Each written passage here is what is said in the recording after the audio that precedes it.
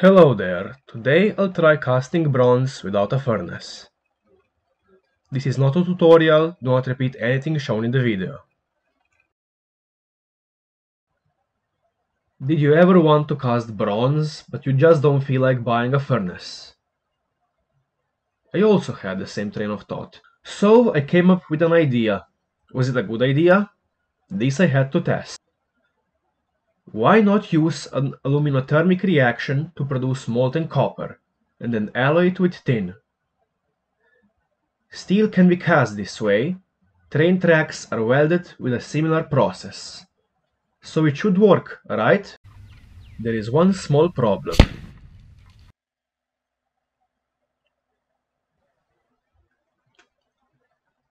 Mixture of copper oxide and aluminium is much more exothermic than mixture of iron oxide and aluminium. This, combined with the fact boiling point of copper is lower than that of iron, can lead to some suboptimal situations. But don't worry, I can fix that. First mixture I tried consisted of 65 grams of copper oxide, 15 grams of 200 micron aluminium, 10 grams of tin granules, and 30 grams of metallic copper. Large particle size of copper oxide and aluminium serves to slow the reaction, and the extra metal in the mix is there to absorb some of the released energy and prevent the copper from boiling. I made a simple open mold by compressing sand around a zinc cast. General idea is to carry out the reaction in this piece of fire brick that will be situated above the sand mold, like this. I thoroughly combined all the reagents, put a bit of aluminum foil inside the foamed concrete brick, and poured the mixture in.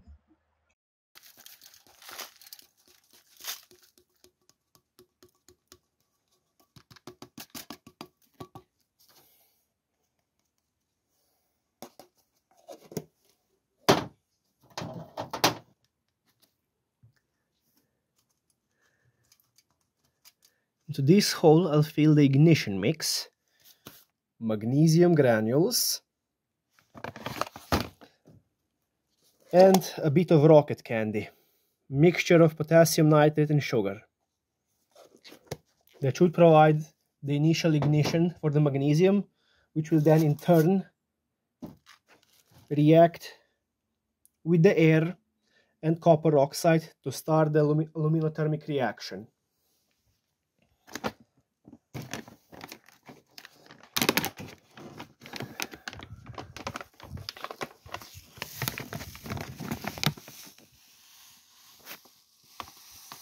Magnesium itself is able of reducing copper oxide, but it's not ideal because it has a lower boiling point.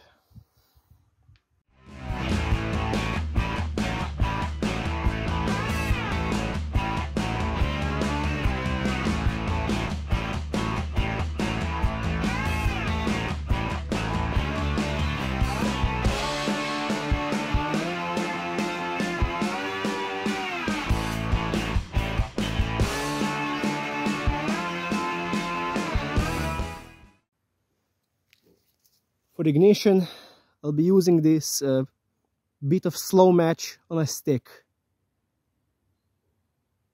No particular reason, I just like it.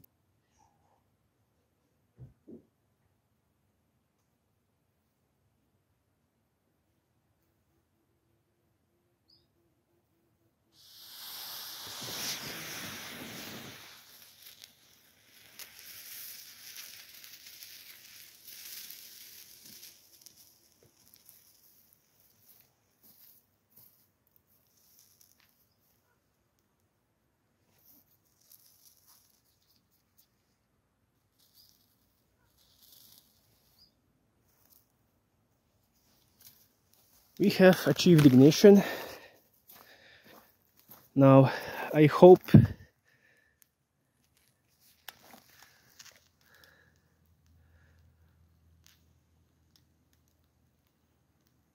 the thing reacted all the way.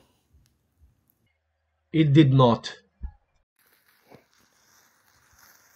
For fuck's sake!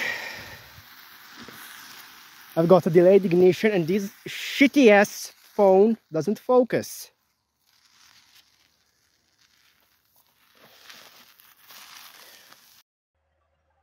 Half a minute after I stopped filming, the reaction suddenly picked up.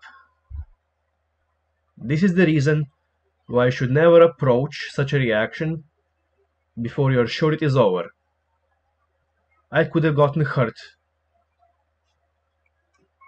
had I stayed close to the reaction vessel.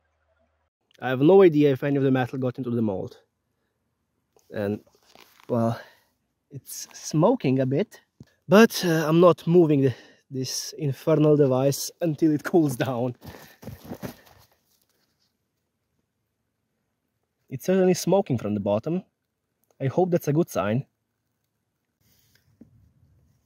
This thing is still hot, but I can handle it with the gloves. So let's see if any of the metal actually flew into the mold.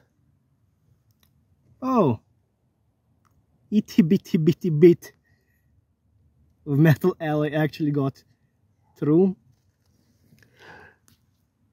Well, the rest stayed here. I'll wait for it to fully cool down and then I'll crush and chisel it out of here to at least weigh if I got all the 90 grams of alloy, or if there is still some unreacted copper oxide. I mean, you could say this somewhat worked. I still need to optimize it a lot, but it's a start. Is it a good start? I don't know. Alright. First, a little bit of metal that actually got through. You can already see that some of the unlead composition also fell through the hole.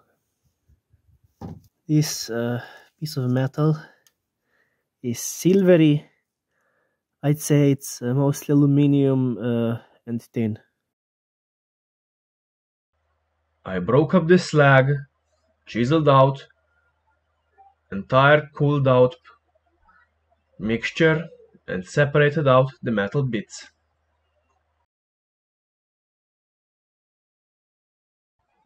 I found out that not all of the copper I have added melted, and that metal that formed did not collect together. Smacking the alloy I made with a hammer, I found out that it's almost as hard as steel. From this I can tell that some of the aluminium got into the alloy and did not react with copper oxide. Aluminium bronze is known for its hardness and is not malleable like pure tin bronze. While I was making a new batch of copper oxide, I thought about the aluminium problem and came up with an easy solution. I could calculate how much copper oxide I need to add to fully oxidize both the foil and the magnesium I am using to ignite the mixture and still have some left. But I simply switched over to making aluminium bronze and eliminated the tin from the mixture.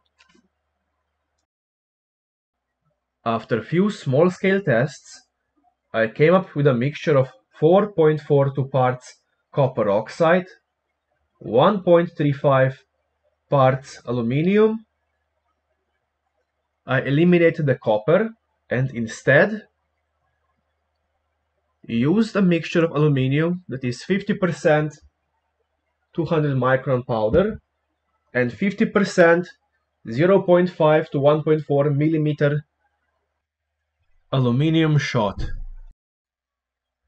I then scaled it up to 100 grams of copper oxide, 30.5 grams of aluminium, packed it into a fire brick, added ignition mix, and prepared for ignition. I'm here at the cornfield once again. This time I have a mixture that should create aluminium bronze, hopefully without delayed ignition issue. I also brought a much longer matchstick.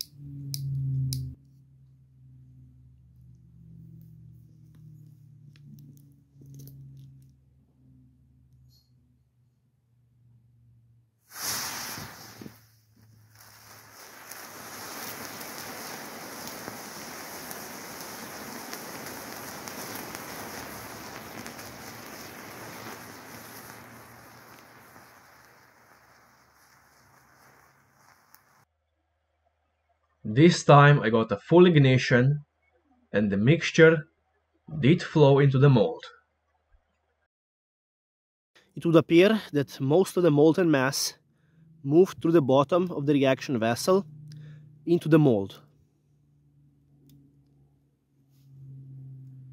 Let's let this thing cool a bit, and then we'll check how it looks underneath.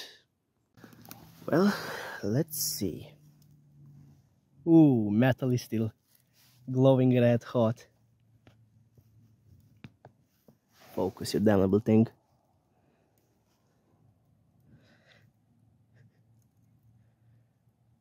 I'll have to wait a bit longer, or much longer, to see if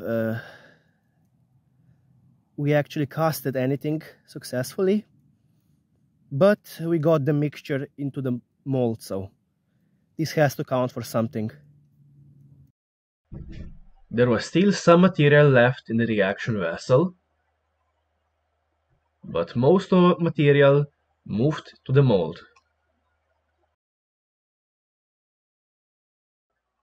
I got the solidified mass from the mold and cooled it in water.